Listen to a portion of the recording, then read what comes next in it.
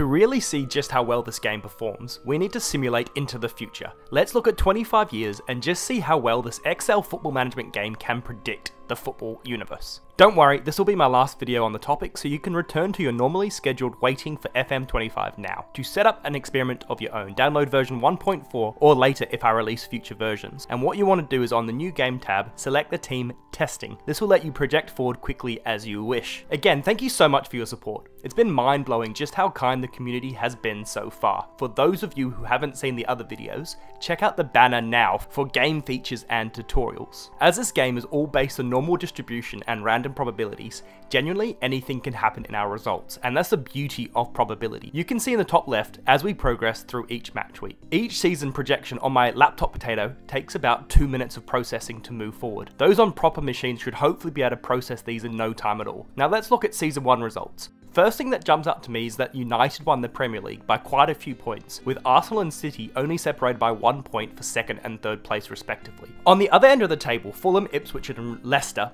were relegated. It was a really poor season by Ipswich, only getting 18 points. To be fair, these outcomes probably make sense. Obviously, United still benefits at the beginning of this game from a really high reputation in the match model. Now let's see what happens over the next 24 seasons, and I'll see you at the end of season 25 with a summary of just how well Excel predicts the football world. Now this here is my nice little Excel summary of my Excel outcomes from my Excel game.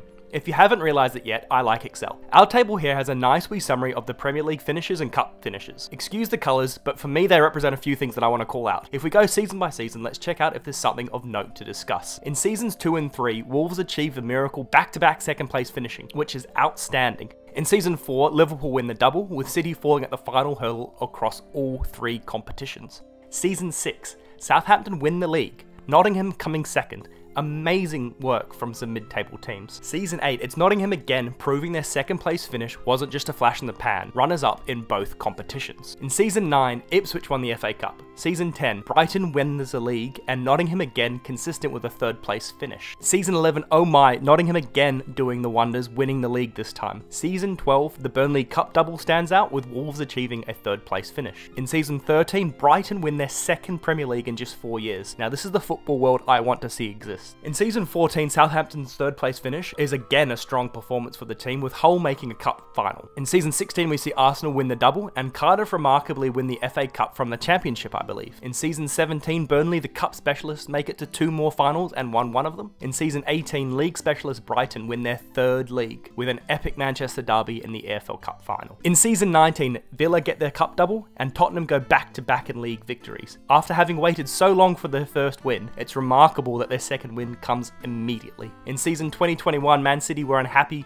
seeing Tottenham winning back-to-back leagues and decided it was their turn. Fulham getting second in the league is wonderful effort, and Nottingham again winning the FA Cup is great. In season 22, we see cup specialist Burnley win yet another cup. Season 24 sees Southampton win the league again. In season 25, we see Man City doing the remarkable, winning the domestic treble, a remarkable way to end this projection. At the bottom here, we can see who won the most in each competition. Liverpool's 7 third place finishes is quite heartbreaking for a team that is consistently good, but not great, winning the league only once across the 25 years. I also love the fact that both Burnley and West Ham won the equal most EFL Cups throughout the simulation. Rather than just looking at the highlights, it's important to consider also the range of results and relegations for each team. The second table here shows all 33 teams that competed in the league across the 25 seasons, ordered by average league position. Man City was far and away the best team, finishing the 25 seasons with an average place of 4th. Most incredible is the fact that their lowest finish across these 25 projections was 10th place. I also love that Man United, one of the best achievers across the 25 years, still spent 1 season in the Championship after being relegated in 18th place in season 7. Now that concludes our look forward. Thank you again for all your support, and hopefully your wait towards FM25 is quicker than you thought. Thanks for watching, and I'll see you in the next video.